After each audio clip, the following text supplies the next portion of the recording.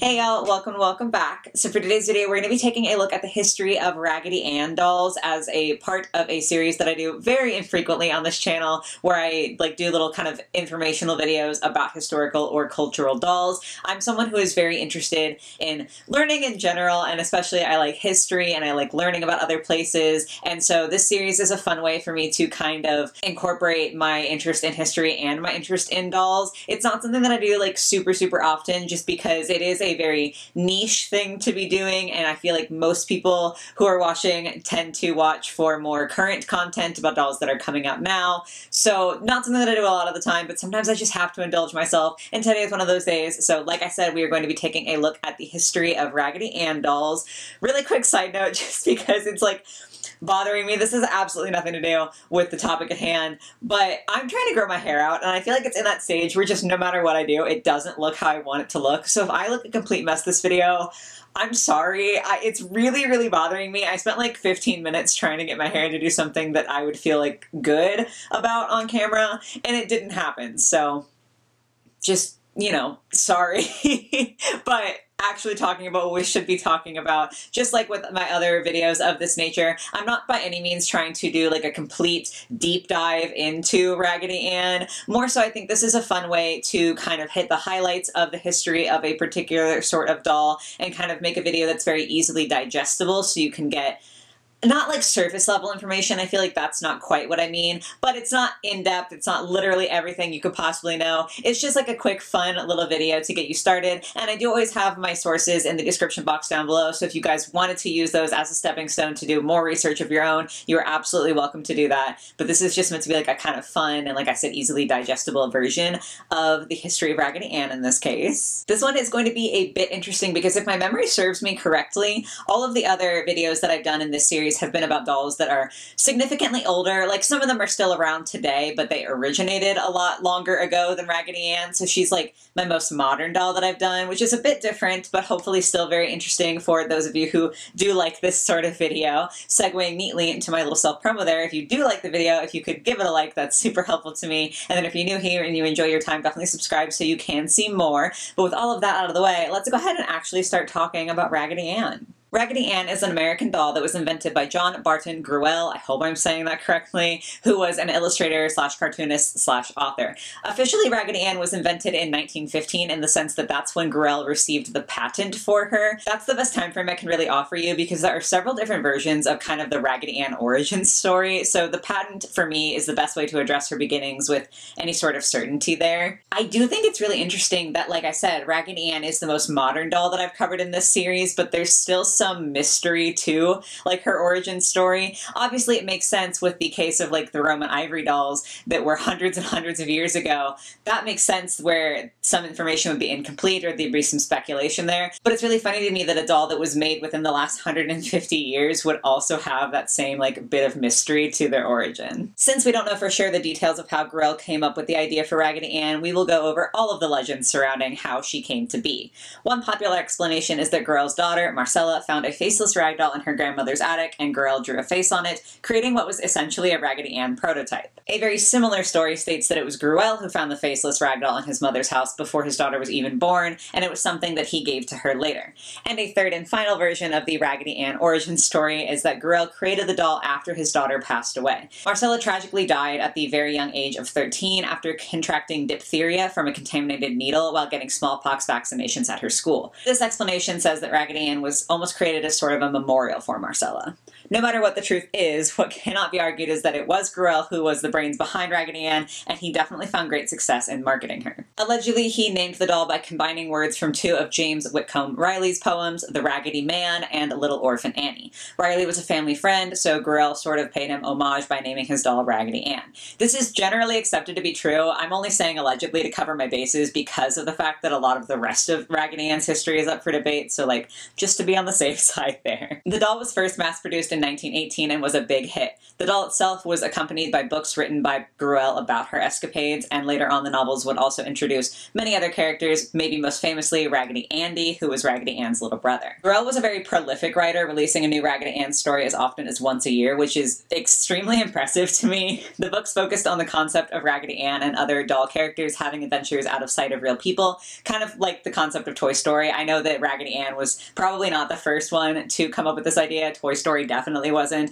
It's not like an unpopular theme when it comes to toys, but I just thought it was kind of interesting. Something quite notable about Raggedy Ann is how little her design has changed over the years. The earliest mass-produced Raggedy Ann dolls featured sewn-on button eyes and a triangle nose on their face. They were made of muslin stuffed with cotton batting and had a cardboard heart sewn into the body, and they also had brown yarn hair. Nowadays, the doll still has her signature triangle nose, typically has safety eyes, just obviously for safety, it's in the name, and has bright red yarn hair. There have obviously been some changes through the years to the outfits that Raggedy Ann wore, as well as the overall style of her face and makeup, but for a doll that is over 100 years old in design and who has been produced by many, many companies over the years, to me it's really striking how much Raggedy Ann has managed to stay the same. One factoid that I found particularly heartwarming was that Raggedy Ann had officially licensed sewing patterns through McCall's. This meant that people could hand make their own dolls at home instead of purchasing the mass-manufactured version if they preferred. Of course, people could do this before the patterns, either by copying the design of Raggedy Ann directly, or just making rag dolls that were not like Raggedy Ann rag dolls, but just their own rag dolls. But I did think it was really cool that the brand had officially licensed patterns so that if you wanted to use that, you could. Another standout feature, you might call it, of Raggedy Ann is how her unassuming design and smiling face actually hides a lot of controversy, like a surprising amount of controversy. The first bit I want to cover involves the character of beloved Belindy. Trigger warning here for stereotypes and harmful depictions of Black people.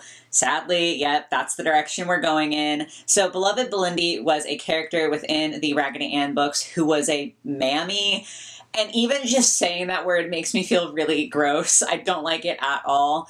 The stereotype there was the idea of a Black woman who was kind of a mother figure and would do household chores and take care of white children. And this depiction is directly derived from the fact that enslaved Black women often had this role in the times of American slavery. Like, they typically would work in the house with cooking and cleaning and taking care of white children. So obviously this is extremely harmful and like not good to be seeing in the books. As a character, beloved Belindy was introduced in the 1920s, and I think the best way to sum it up is yikes. I'm not showing any images because the way that she was designed in the novels was basically just a drawn doll version of how Black people were represented in minstrel shows, which is, again, not good and very harmful. So while I do think that it's important when discussing the history of Raggedy Ann to bring this up, I really don't want to be spreading those sorts of images around. From what I found, it wasn't until 1994 that Raggedy Ann officially came out with a proper African-American version of the doll that was just a regular Raggedy Ann doll with darker skin and darker hair, instead of being a doll that was rooted in like harmful stereotypes and caricatures. And that is just the beginning of how Raggedy Ann has been connected to less than wholesome things throughout the years. The next iteration on this sad list that we're going down is the fact that she actually was a symbol for anti-vaccination groups for a while. This goes back to one of the versions of the doll's origin story. You might have noticed that I was careful to say that Marcella, Gruelle's daughter, passed away from diphtheria from a contaminated needle. So what happened was that she was getting a smallpox vaccine at her school, but when the vaccine was being administered, they weren't using an individual needle for each different child. They were just using the same needle over and over and over again. So by the time Marcella got it, the needle was contaminated and she got diphtheria, and that is what she died from. That's what happened, but that is not what everyone took from it. Some anti-vaxxers either misunderstood or intentionally misconstrued the circumstances of Marcella's death and claimed that she had become ill and passed away as a result of the smallpox vaccine itself. Again, to reiterate, it was not the vaccine, it was the contaminated needle, but they said that it was the vaccine to spread fear surrounding anyone getting vaccines. Therefore, they adopted Raggedy Ann as a sort of symbol of Marcella and as a symbol of someone who died from a vaccination, which is just very grim. And again, it's not what actually happened, but the facts in this case did not stop the doll from being used to spread that fear about vaccinations. And then to round out Raggedy Ann's more sinister history, I would be completely remiss in creating this video if I didn't talk about Annabelle. I don't want to do a full deep dive into Annabelle just because that's not the topic of this video. Like, I am talking about Raggedy Ann and not Annabelle specifically, but the short version of the story is that that is the name given to a Raggedy Ann doll that was, according to some spiritualists and also paranormal researchers Ed and Lorraine Warren, full of bad demonic energy. This doll was apparently the source of hauntings for multiple people and potentially even the source of actual violence. The Raggedy Ann doll in question now resides in the Occult Museum. I will leave it up to you guys whether you believe that that doll is haunted or even that haunting in general exists, but regardless of your personal thoughts, Raggedy Ann has definitely obtained some degree of infamy through the existence of the Annabelle doll. I do find it really interesting that Raggedy Ann does seem to have more than the normal amount of negative connotations attached to her. Like, I could see why people find the doll creepy. I don't think in the modern day she really looks super terrifying. Some of the older ones, I can kind of get it. I wouldn't call myself like a Raggedy Ann fan. I wouldn't buy one of the dolls, but I just don't know that she like deserves the reputation she has, in the sense that I'm kind of personifying the doll here. I don't know why, but like this is just how my emotions were going while doing the research for this video. Like, it's not the doll's fault that anti-vaxxers decided that she was a good symbol, right? It's not the doll's fault that the author made racist caricatures of black people. It's very much his fault, like the author's fault. But I don't know, I just, for some reason I feel, through the course of having done this research, I feel a little bit bad for Raggedy Ann as a doll. I don't know if that makes sense. But yeah, it's just fascinating to me that a doll that is like so relatively innocent would end up being the source of so many negative connotations. It's especially funny to me because nowadays some people online will decry Monster High dolls, for example, and talk about how they are sinful and evil. But as far as I know, there's no Monster High doll in the Occult Museum. Obviously, that's not to say that Monster High is inherently any more sinful or demonic or anything like that than a Raggedy Ann doll or any other doll for that matter. It's more just like a critique on how appearance does not tell the whole story. So on that weirdly philosophical note there, that it's going to round out today's video on the history of Raggedy Ann. Despite a lot of her history that we covered today being kind of on the dark side, she's still going strong today, and honestly, I love that for her. I hope that her future is less full of those negative connotations, and I hope that in the future she can have like just some more wholesome moments. Again, I don't know why I'm like weirdly feeling sympathy for this doll. Like, it doesn't make sense. And again, I'm not even a fan. Like, I don't even want a Raggedy Ann doll. I don't know. I just feel like sometimes people do terrible things, and it makes me sad to see any doll. It's just, in this case, it's a Raggedy Ann doll being used as like a symbol for the terrible things that people do. Again, getting weirdly heavy there, so I'm sorry. But yeah, those are just my thoughts for today. I would love to hear your thoughts on like the odd deep note that I hit there, and also just know if you guys learned anything new this video or if you were already aware of all of this Raggedy Ann history. I would just be very curious to talk about you guys with it in the comments down below. As always with this series of videos, I know I don't do it super frequently, so like if you suggest a video, it might take a while for me to get to it, but I have a list of other historical and cultural dolls that I want to make videos on, so if you want me to add anything to that list, definitely drop your suggestions in the comments there. I would be very happy to, you know, get to them eventually. It's not that I don't want to make these videos more often, but like I said earlier, it's just not something that like the majority of y'all are interested in, and so I don't want to make videos that are boring. Sometimes I can't resist. So I do hope you guys were able to enjoy the video today. As always, along with the sources in the description box, I also have my P.O. box, my Amazon wishlist, and then my Instagram and TikTok. So if you want to support me in other ways, you can check those things out. But yeah, I hope you guys have a lovely rest of your day or your night or whatever it might be, and I will catch you in the next one. Bye, guys!